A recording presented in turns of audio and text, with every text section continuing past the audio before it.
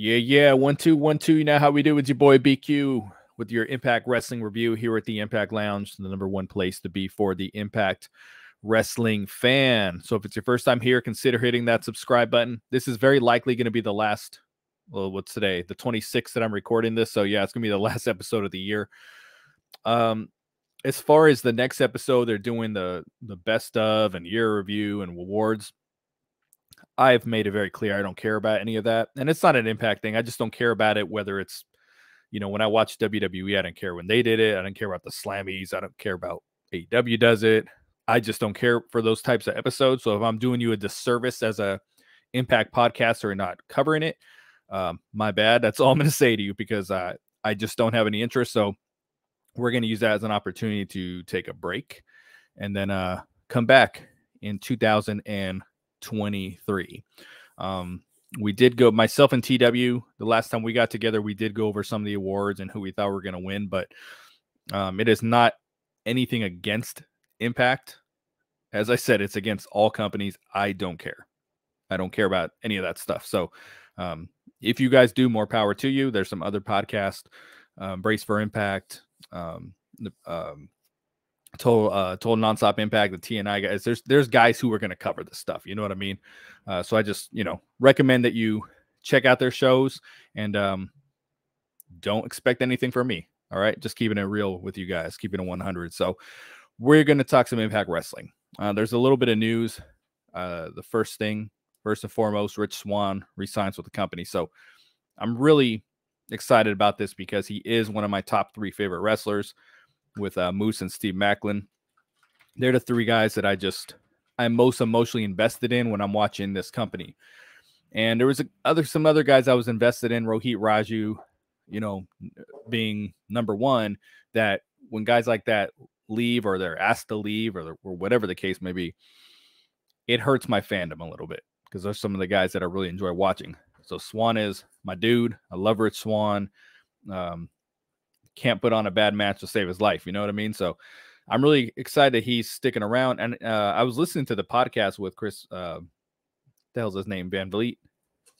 I'm trying to think. So there's the basketball player, Fred Van Vliet. So I get the names confused. I don't know if they're whatever it is. I listen to that dude every blue moon, but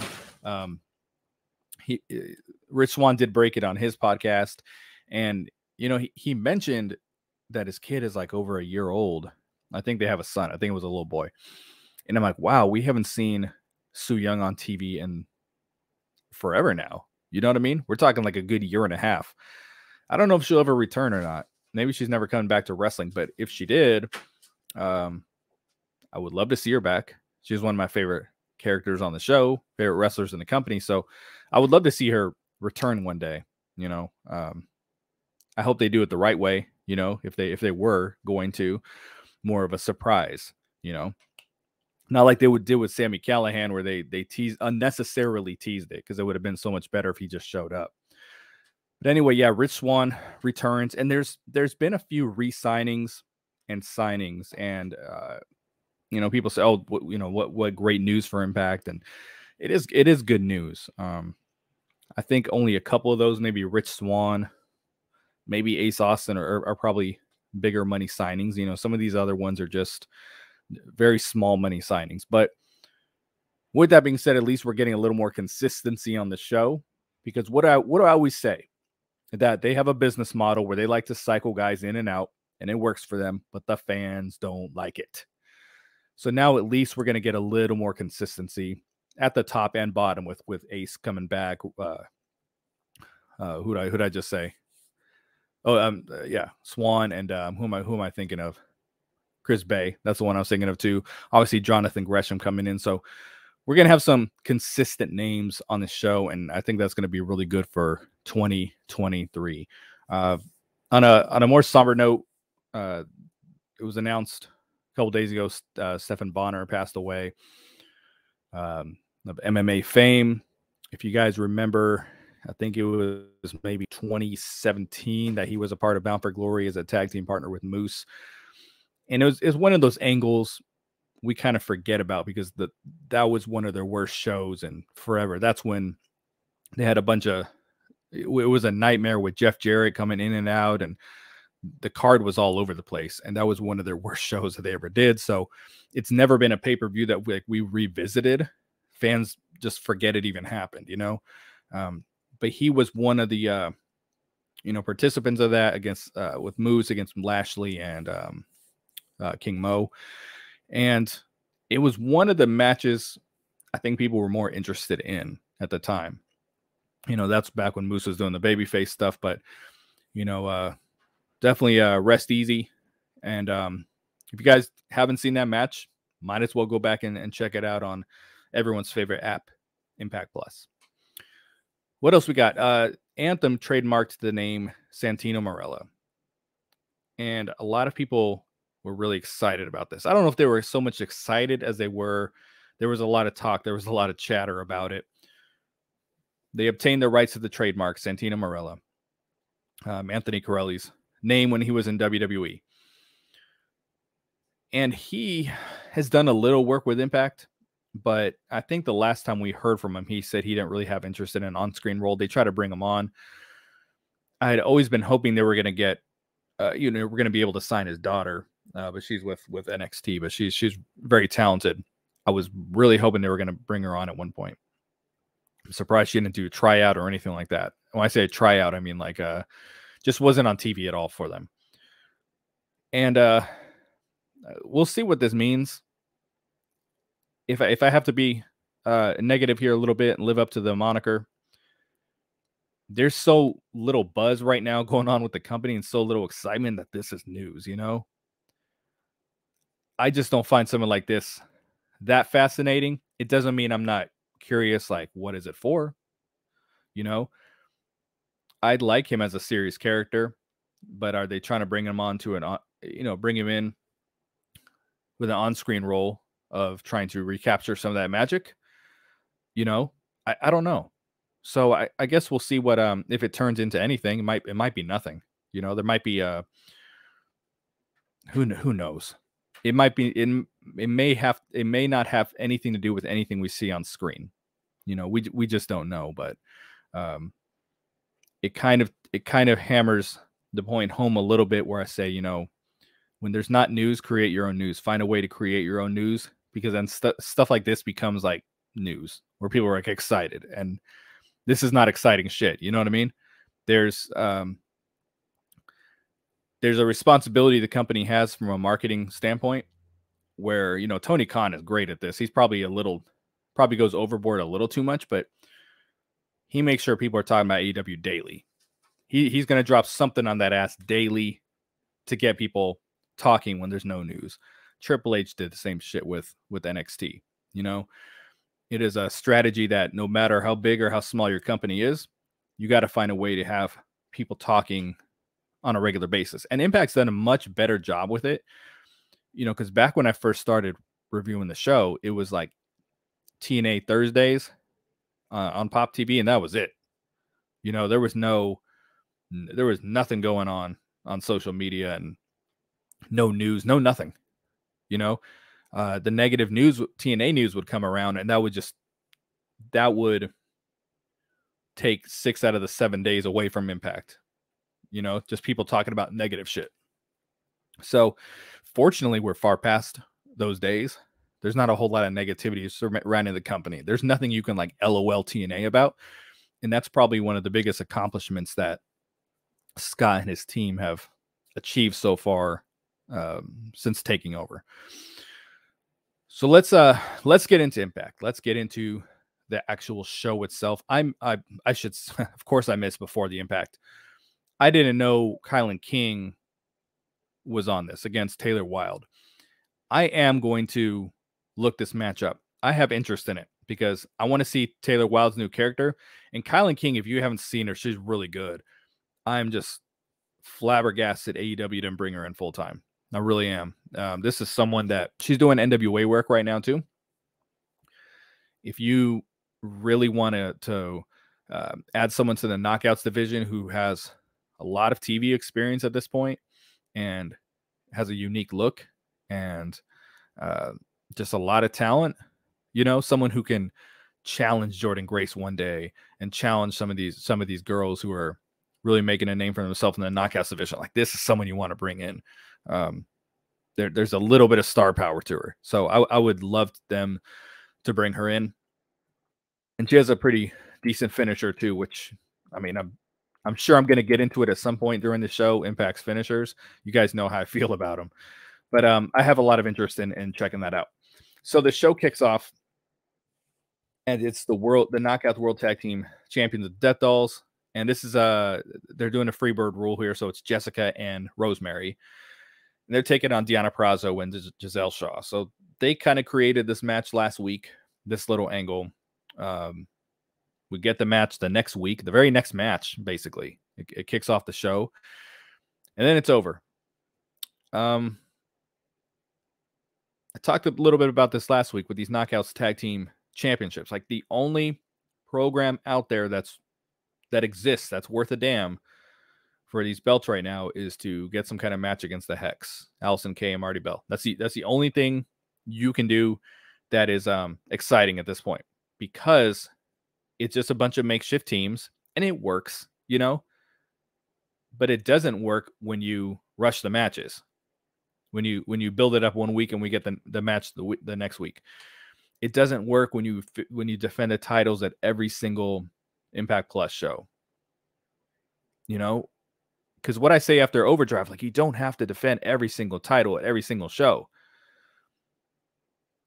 You know, like, you could headline the show with the X Division Championship or something and, like, give the other belts a break.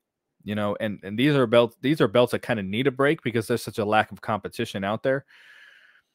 So usually what we see when we have matches like this and they're extremely rushed, there's a reason for it.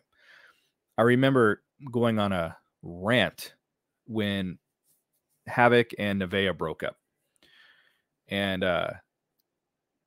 they teased it for the longest time, the dissension. And then they break up and they have a match immediately. And it's on before the Impact.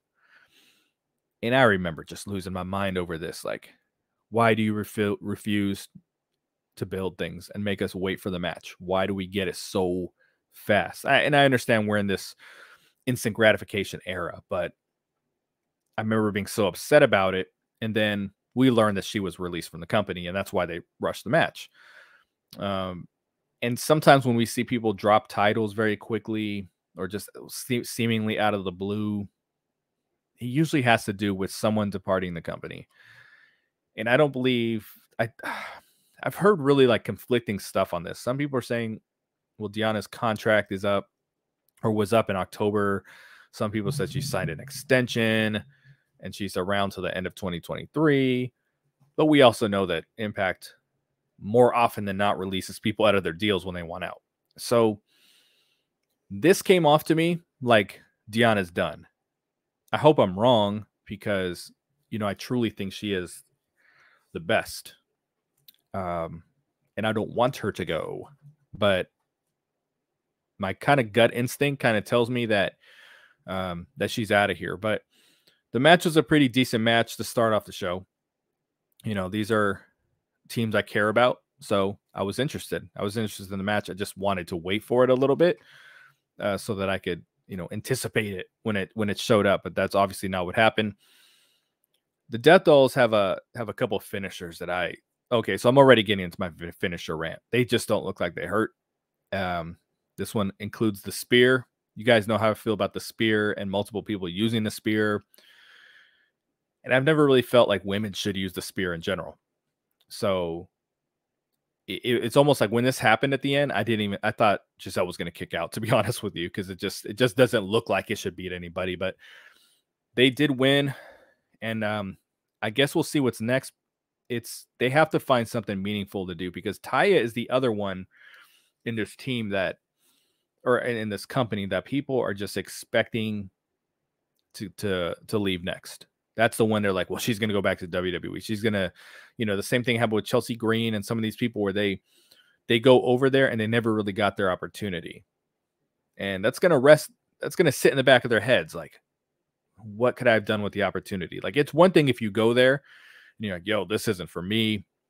You return to a smaller company where you're comfortable, but she didn't get that chance. She didn't get that opportunity. So I feel like she's she is one of the next ones. I think she's probably likes what she's doing right now. She's involved in a pretty good angle and team, and they just created something. I don't think she would just up and leave right now. But it feels like her time is coming. So what if that happens? Do the Death Dolls continue as, these Decay girls? Or do they drop the belts? Like, there's some challenging times ahead for the Knockouts tag team division. There really is. There's some unanswered questions, but there's some challenging times ahead, folks. This Jay Vidal that they have with Giselle Shaw. I mean, is there not a more perfect compliment to a wrestler like Giselle Shaw out there? I really like what they got going on. I think it can be better than the Caleb with a K and Tenille Dashwood stuff. I think it can be a little better than that. There's a lot of natural chemistry between these two. I'm sure they've known each other for years. I just feel like they probably have. There's a lot of chemistry. So there's some Mickie James and Jordynne Grace backstage shit. They're doing the can two opponents coexist bullshit that they do before every single pay-per-view. And I mean, what company doesn't do this? It's something that we just seen over the years. It's real tired. It's real played out. But at least this story made a little bit of sense, where Tasha was like, you said you had to beat all the knockouts, which she didn't beat all the knockouts. We've talked about this. She wrestled like half the roster. But you said you had to beat everybody. And Jordynne says, negative. I don't want you wrestling her because she has to make it hard to kill. That kind of pisses Mickie James off. Like, there's a little story behind it. So I'm not saying it's like this cut and paste deal, but the overall, like, can they coexist thing is just, it's just old. But Mickie says, I need to win this match. We'll get to the finish of the match a little bit later. I don't know why I just talk like that. So after it shows a very quick run-in with Giselle Shaw and Deonna Purrazzo, and for 7 seconds of television, this was really bad. This looked, I mean, community theater. They just got to get rid of the community theater stuff, because there are some backstage segments that are a little more real, like the Mickie and Jordynne thing I just talked about, where it's a little more real, it's a little more emotion involved, and then there's just this fake shit. And I would just love to see them get away from that. I really would. Another interesting segment here, I don't know of another, but an interesting segment was Sami Callihan. He came to the ring and he's calling out the design. Excuse me while I take a drink of coffee. That's good. Calls out the design, and the design comes out. There's a very mixed reaction on the design right now. What I see from people in the Facebook group, the Impact Lounge engagement group on Facebook, is that they don't feel Diener is ready to be a leader. I actually really disagree. I thought his mic work was really good here. I mentioned this last week. I'm probably going to say it like 50 times going forward. I think he walks a little too slow to the ring, just because it makes the other two behind him look extremely awkward, because they're not in any kind of character. So they're just walking extremely slow. It looks weird. Anyway, calls out Sami Callihan. And I guess Sami Callihan's contract is almost up. I'm like, Sami Callihan is not going anywhere. I don't think he is. And I really don't want to sound negative. I talked about last week about some wrestlers and some being in shape, some being out of shape. He does not look like he is testing the free agent waters. He looks like he's pretty comfortable where he's at. And he's also committed to the company and trying to help it grow and do good things. And there's always, Sammy's one of those people, there's a lot of programs out there for him. Like, he can pretty much work with anybody on the card. He doesn't wrestle a whole lot, even when he's healthy. So it makes him a little more special. There's a couple people on the card that they just get matches every blue moon. And, he could do a angle with Josh Alexander. He could, they could revisit something with Rich Swann, which was one of the best, probably the best matches they've done in the last several years. Man, there's a lot of people. I know I just named off two, but you can pretty much go up and down the roster and like you can find something for Sammy to do. He's pretty versatile. And then you can always find a way to revisit him and Eddie Edwards. You know, there was before his injury, they were actually going to team up, and that was going to be kind of interesting. So I don't know. Maybe he's the guy that because he's got to recruit someone. We know he's not joining the freaking design. Maybe he recruits Eddie Edwards. Maybe it's the Jay Chris. Sorry about that, guys. You know, we'll see. But at least with this, the angle was different. It wasn't like the design saying join the design, and then he gives in, and then we know he's going to turn on him. Like he went to them, you know. So that was a little bit different. I had interest in this. It was just different. Sammy wasn't saying the same shit he always says, you know. He's kind of one of those guys comes out of the program. I mean, the promo he cuts is no different than the last one. So this is really different from them. You know, Angel's got a chance to talk a little bit too. And I'm very concerned they're going to make him the jobber of the group, which I really, really hope is not the case. But then they take out Sami Callihan at the end of this, and you know, the announce team is saying, you know, the design, you don't ask to join the design, they ask you to join them, or whatever the hell they said. So I've got some interest in this, folks. I was never too interested in many Violent by Design angles. There was a couple, but I'm just so much more interested in these guys and what they do. It's fresh, and it's even like the Violent by Design music I didn't like. I mean, there was just so much about them I didn't really care for. So, you know, it'll be interesting to see what Joe Doring comes back. If he comes back, I don't know if he's going to be once he gets healthy. I don't know if he's going to wrestle anymore. You know, it would be interesting to see if he joined up. So then the show. This was overall a pretty good show. Let me put this out. I didn't say that from the beginning. I enjoyed it a lot more than the episode last week.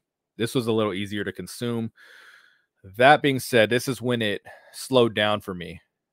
Yuya Uemura versus Mike Bailey. And I know you're saying, why? What do you mean it slowed down? This was the best match on the show. It was, but it was a wrestling match. That's been one of the things I've been talking about a lot over the last several months. Wrestling matches. The Ring of Honor shit. You know what I mean? Like, just have a good wrestling match between two guys who can't talk.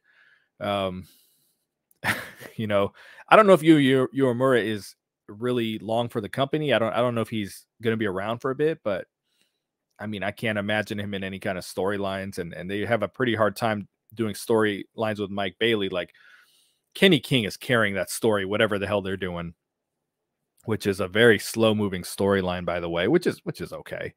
But this was a good match. I'm kind of over the like good wrestling this year. Like, I really just want to see some good stories and everything.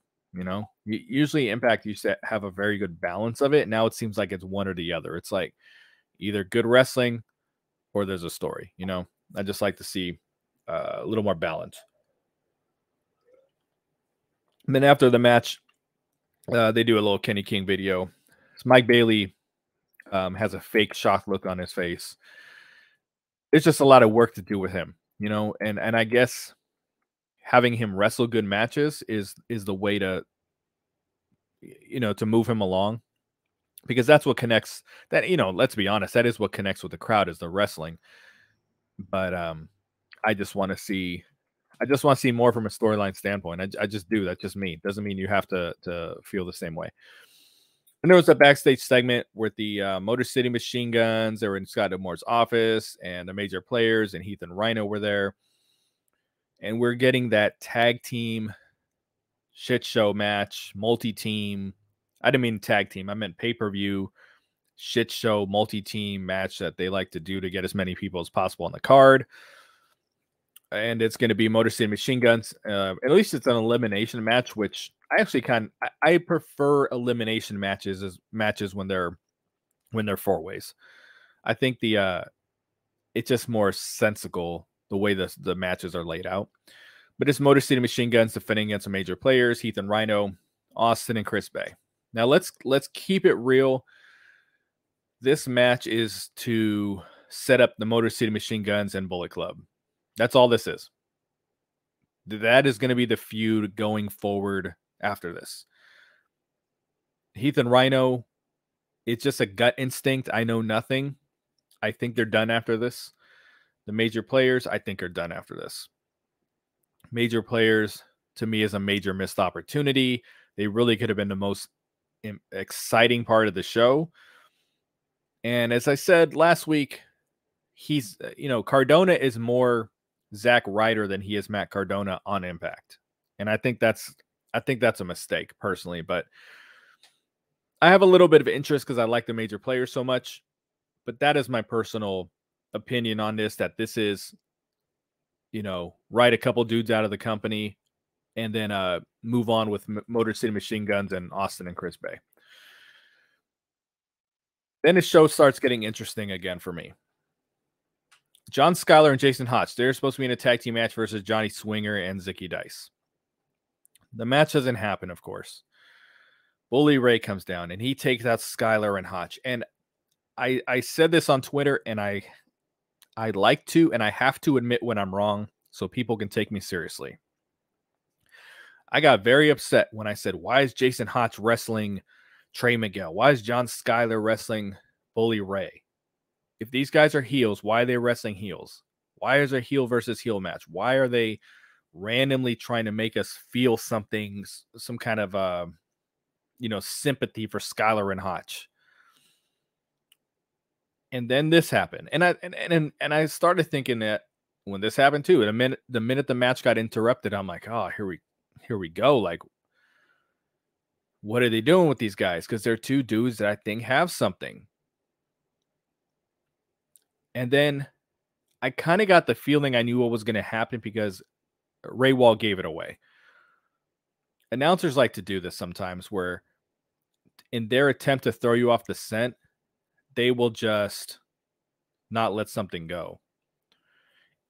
It's kind of like when someone botches a move in the ring. We don't see that in Impact too much, thank God, but AEW, we just see it a lot. A little bit of WWE too. Someone botches a move, and instead of just treating it like, hey, it's life, people slip sometimes, the announcers will just beat it to death for the next 45 seconds. Oh, he must have been dizzy. I mean, Taz, you ever wrestle when you're dizzy? Oh, yeah. I was dizzy once, and it just continue, and you lose you lose the natural feeling to the match, the natural flow.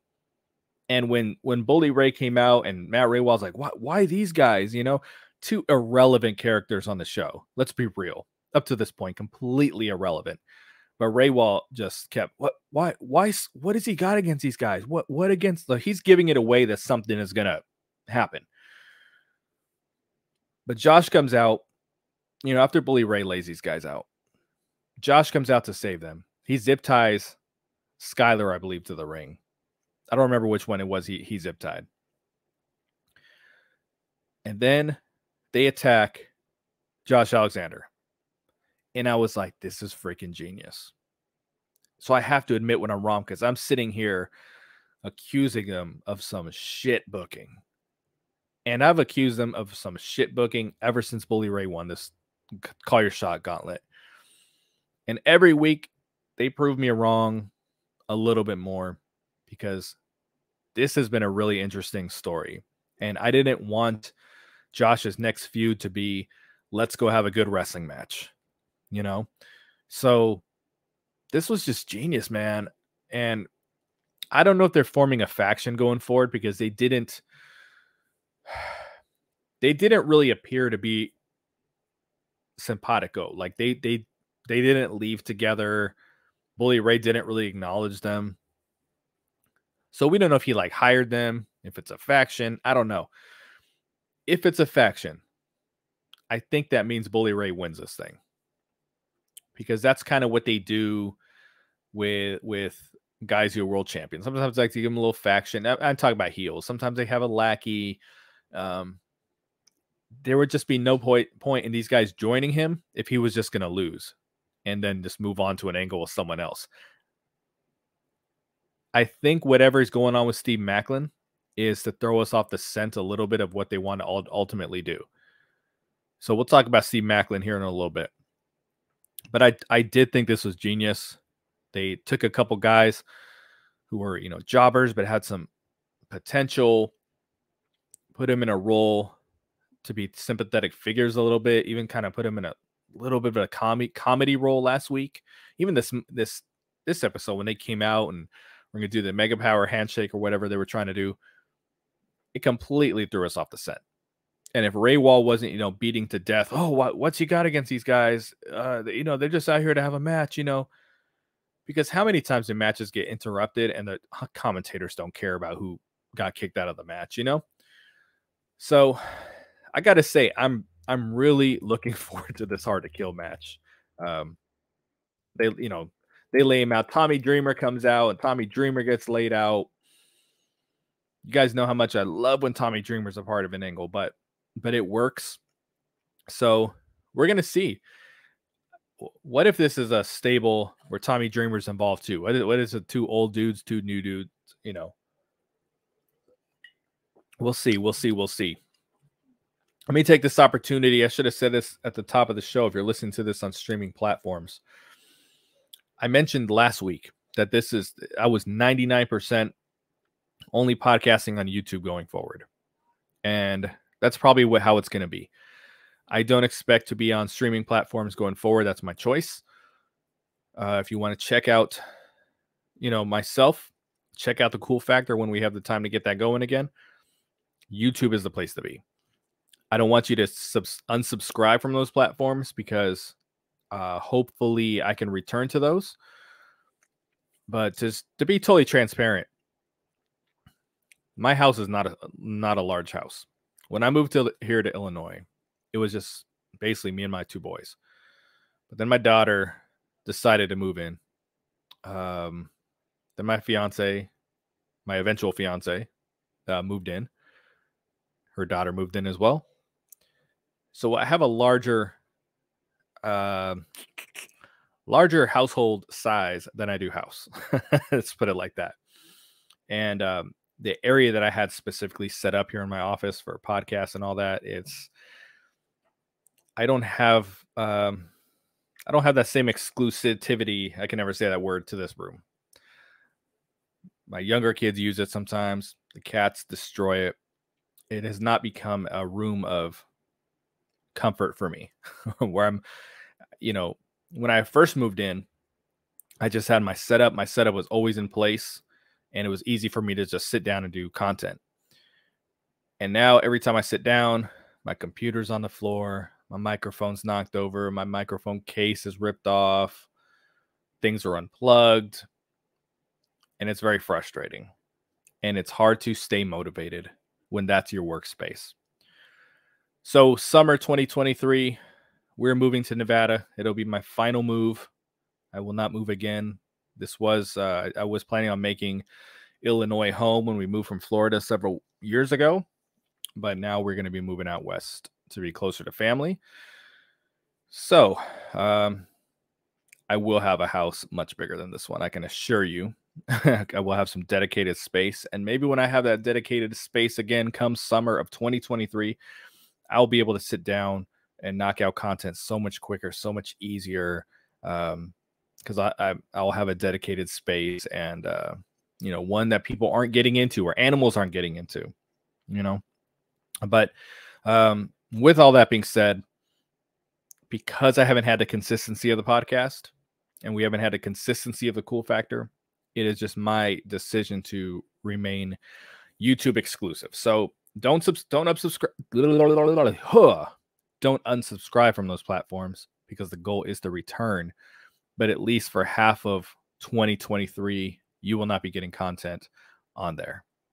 All right, so let's move right along and finish up talking about this episode. Then we get Steve Maclin versus Rich Swann, two of my favorite three wrestlers in this company. I didn't have a good feeling about this match, though, because I didn't know what kind of finish there was going to be. And there was a count out.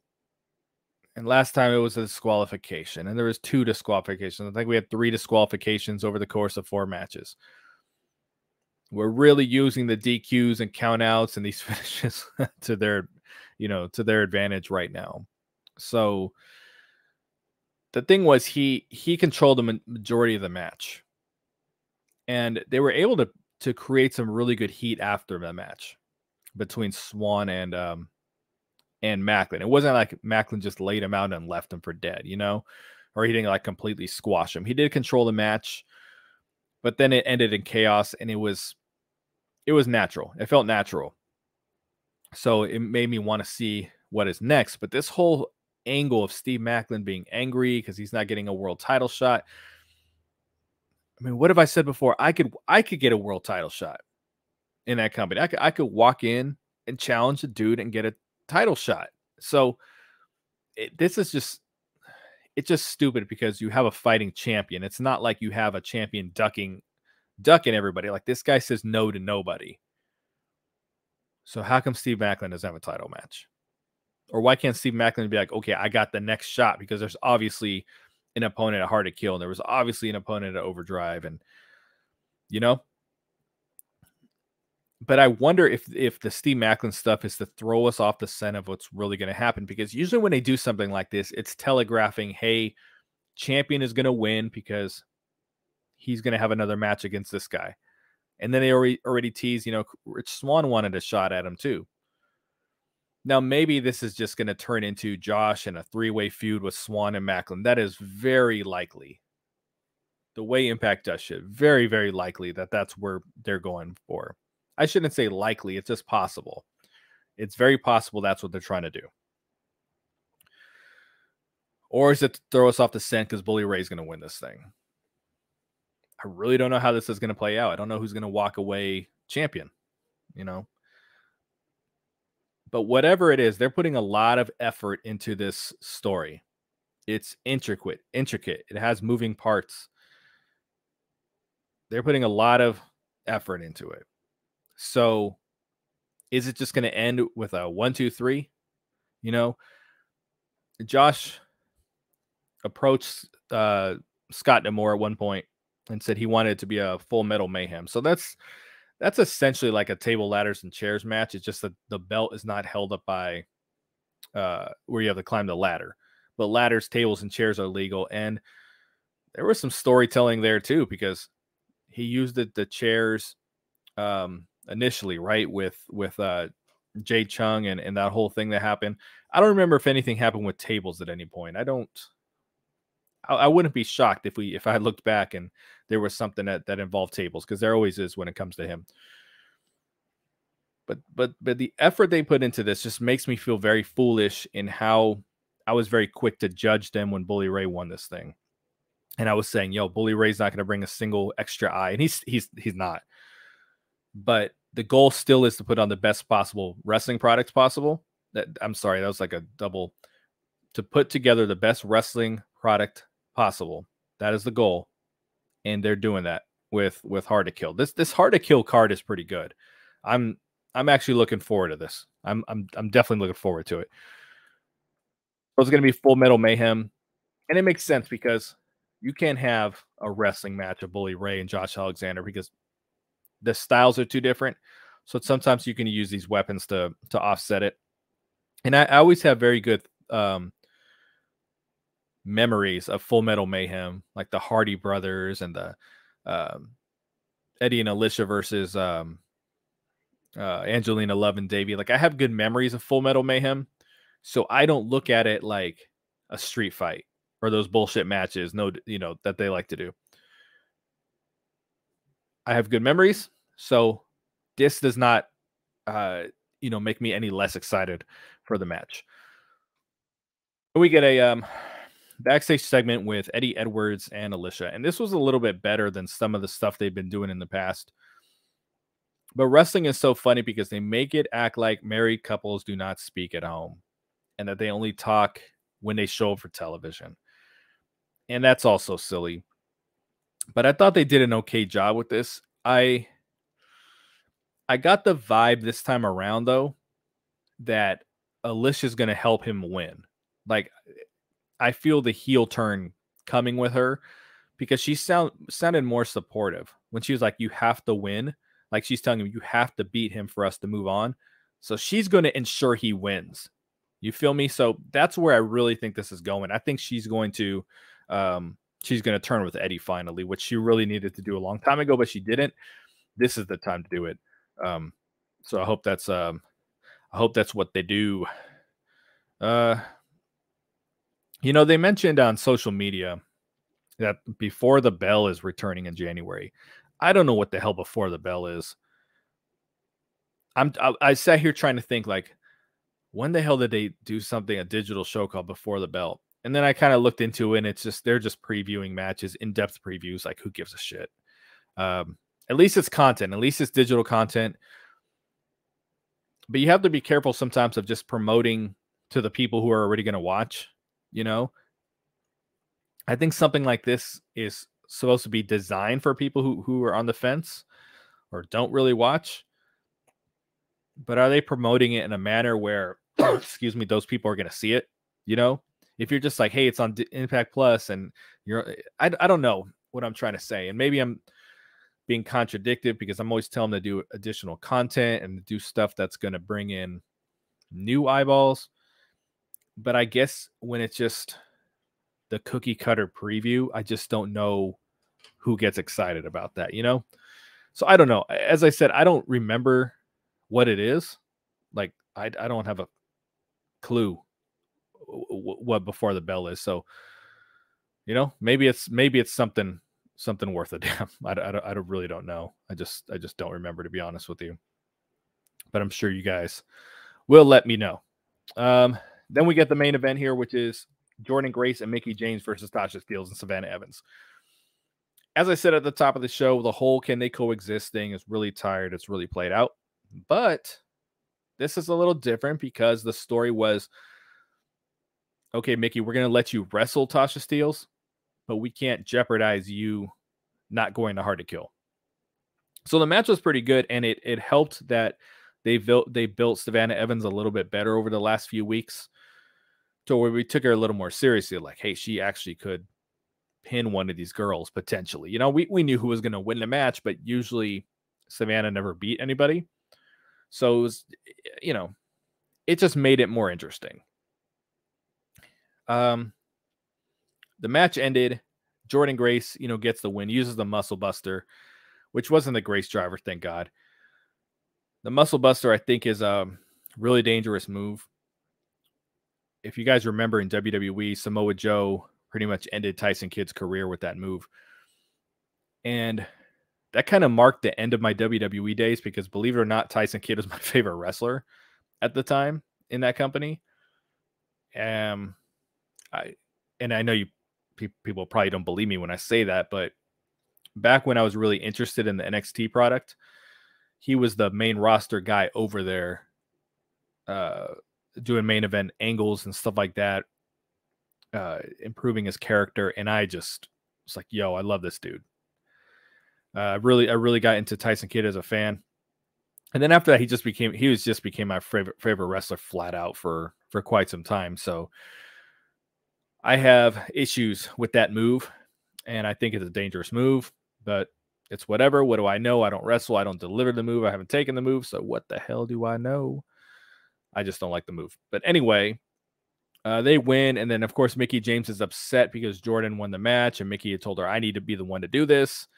So, this is an interesting story. They've done a decent job. I think some people think they've done a phenomenal job. I wouldn't say that, but they've done a pretty decent job with this story. But I got to pose this to you guys, this question. Do you really think this is the end of Mickie James? Like, most people expect Mickie James to lose here, so Jordynne puts her over. But do you really think that's the direction they're going? Because Mickie James' potential last match would be promoted, hard. Twitter, Facebook, whatever the hell. They would be doing media. They would just be doing, the story would dominate the show. But it's not, it would main event the pay-per-view, which it's not going to, because I was hoping it was going to, but because it's Full Metal Mayhem, it's probably going to go on last because the ring's probably going to get messed up, or something's going to happen in that match. So where I don't think they could just put it back together and have a knockouts match. You can't have a knockouts match after a Full Metal Mayhem. That just wouldn't make sense. So, I think Mickie James is going to win this thing. I think she's going to win the belt. She may even do it in a heel fashion, but I do think she's going to win, because if it was Mickie James' potential, really her potential last match, or her actual last match, I should say, they would be promoting the shit out of this, like trying to get all these people to watch who haven't been watching Impact and who stepped away and who don't want to give it a chance, and WWE fans, because they've already teased that Mickie James is going to be in the Royal Rumble again. So, what happened last time? They put the belt on her, right? She had the Knockouts Championship. So, I think she's going to win it again. I think she is going to beat Jordynne. Because then what do you do with Jordynne after this? I mean, there's a lot of mileage out of this feud with Jordynne and Mickie James. Like, you could run it for the next like half year in one way, shape, or form. So I think Mickie is going to win. I mean, like, do you guys agree with that? I mean, do you think that they are pushing this match so hard that the wrestling world is aware that this legend, this beloved legend, could be wrestling her last match? I don't see it. I don't see it at all. Especially with such a big angle with Bully Ray and Josh. Like, if the rest of the pay-per-view were like kind of a decent pay-per-view and this match was the absolute focus and the headliner, then yeah, it probably is Mickie James' last match. But I don't see Mickie going down like this. I think she's going to win the belt, and the person who ends her career will also be winning the belt, and that will be what ultimately puts someone over. Because what do you do with Jordynne after this? If she ends Mickie James' career still the champion, like, what challenge is out there for her? You feel me? So that's what I think. I think Mickie James is winning this thing. I think she's leaving the champion. That's the Impact thing to do, is to give her the belt, go to the Royal Rumble. They got a pretty decent bump in initial viewership the next episode after that. So I think they're going to try to follow that formula. So we'll see if that's what they do or not. But that's it. That is it for me, guys. I'm your boy BQ. Enjoyed talking Impact with you again. Pretty good, pretty decent episode. If you want to check me out going forward, it will be done so here on the YouTube. Thanks for listening, guys. I am out. Peace.